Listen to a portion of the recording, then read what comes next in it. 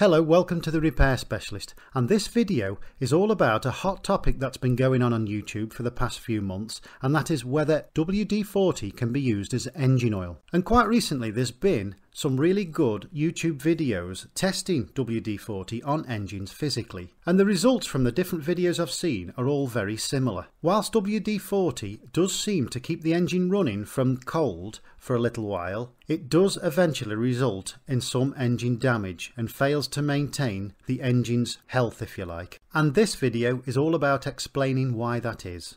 Okay, so before I explain why WD40 fails to maintain engine integrity, I need to explain something very important about all oils: its viscosity.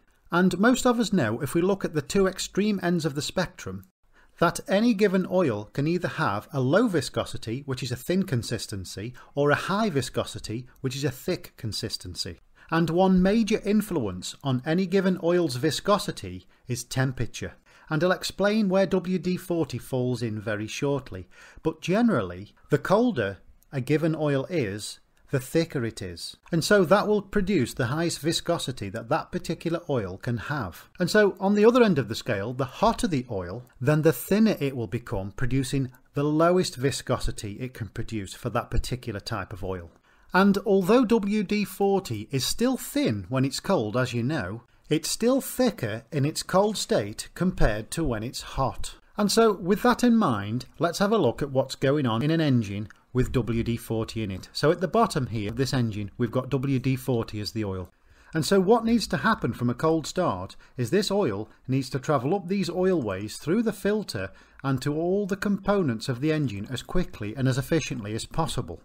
And the quicker the oil can do this, the better, because as soon as we start, we've got metal moving against metal without any lubrication from the oil, just for the first few moments. So let's just take a look at the oiling of the crankshaft for an example. And let's look at this area here, the big end bearing. Of course, when the engine starts turning, the big end bearing needs lubricating, and it receives its lubricating oil from the sump of the engine through the oilway here. And so the quicker it receives it, the better. And I'll explain that a little further by looking at this area of the big end as a cross-sectional view from this angle. Okay, so this is the whole big end, and we've got the conrod at the top leading up to the piston and the cap. And the crankshaft's main journal is in the centre here. This is only a diagrammatical illustration, of course, but there are oilways that supply the big end bearing with oil. In a main bearing with a good state of repair, the gap here wouldn't be anything like this. I've only shown it this way for illustrative purposes, which you'll see in a moment. But what I'm trying to explain is that before oil is brought up to the big end bearing here, there is metal-to-metal contact. So through special oilways, when the engine is started, oil starts to travel up through the oilways into the big end bearing here, and it starts to lubricate all around the big end bearing, separating the two metal surfaces from each other.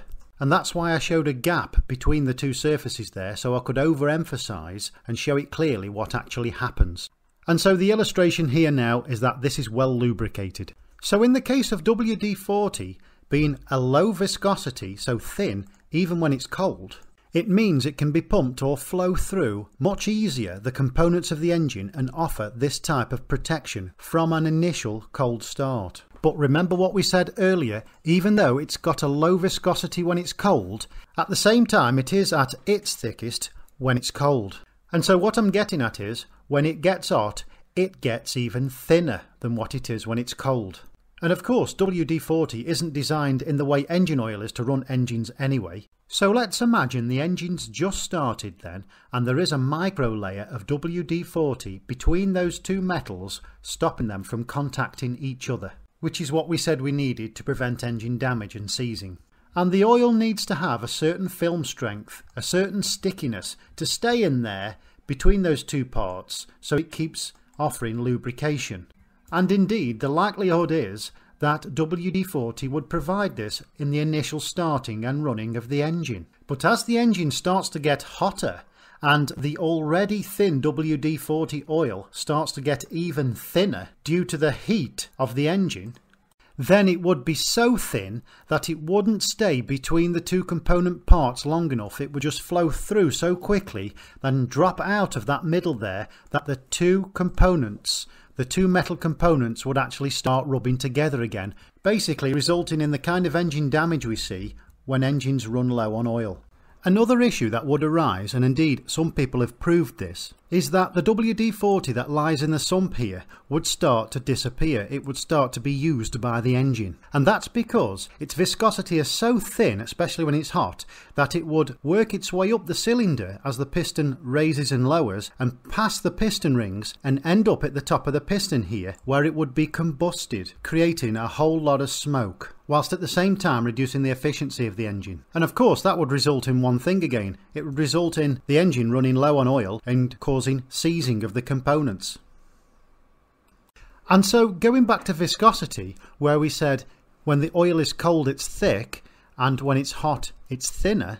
And so to explain very basically and to state the obvious, the way engine oils are designed to deal with the problem of becoming too thin when it's hot, and I'm using an example of an SAE 30 single grade oil here, is that the oil itself is thicker to begin with. So it's thicker when it's cold, so when it actually does get hot it's not too thin. And so this, as well as other special ingredients that make up the oil, allow it to maintain a structural integrity to give this kind of lubrication when the engine is hot. And as I've said, that was an example of a single grade engine oil. And there are many different types, of course, not just the one I've shown. But a single grade type engine oil isn't usually what's used in cars. It's usually for smaller engines like lawnmowers. And anyone who has a little knowledge about car engines and engine oils knows that we generally use a multi-grade oil in a car engine.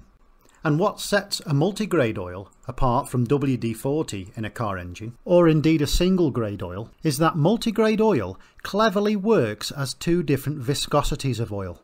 Taking a look at the example here of 5W30, this means that this oil is capable of working with a viscosity like an SAE5, so a low viscosity and thin in the cold, and an SAE30 when it's hot. And basically what I mean by that is, when this oil's hot, it acts like a SAE 30 viscosity oil would do when it's hot, rather than when the 5 is hot. The SAE 5 viscosity of this oil is there to be used in the cold to get all of that oil up to the components as quickly as possible from cold, so it's thin when it's cold, and then when it's hot, it acts more like an SAE 30 would act in the hot. Even though it's really thin and runny when it's hot, it only gets as thin and runny when it's hot as an SAE 30 gets.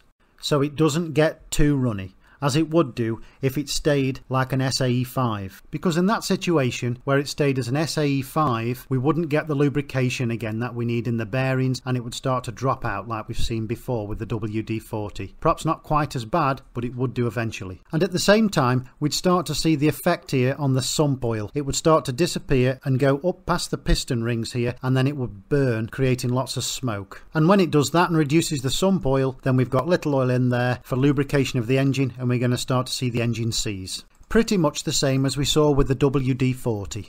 So is WD-40 good? Well, in my opinion, yes. When using it for what it was designed for, that is, and unseizing component parts that are rusty, driving out moisture, loosening rusty bolts and that sort of thing. There are of course many other applications for WD-40 that I haven't mentioned, and that just goes to show how versatile this is. The only thing is, in my opinion, it was never designed to run engines on. And that's kind of been shown practically by other good YouTubers out there that have actually physically tried this in their engines. And as I've said, it's all okay to start with, but it results in engine damage eventually. So would I recommend you put it in your vehicle? No way. But would I recommend that you use it for the kind of intended purposes I've mentioned?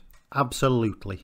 And as I've shown, I've based it largely on viscosity and temperature. But these wouldn't be the only factors involved here. The actual makeup, the ingredients of WD-40 would be very, very different to the usual engine oil. And so that would play a big influence as well.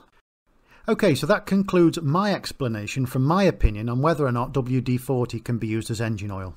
And please, if you have benefited from this video, then please do like and subscribe, and that will help me reach my content out to other people. And if you want to know more about engine oil and the way they work, I do have a couple of videos here on YouTube, so please do check them out. Thank you for watching.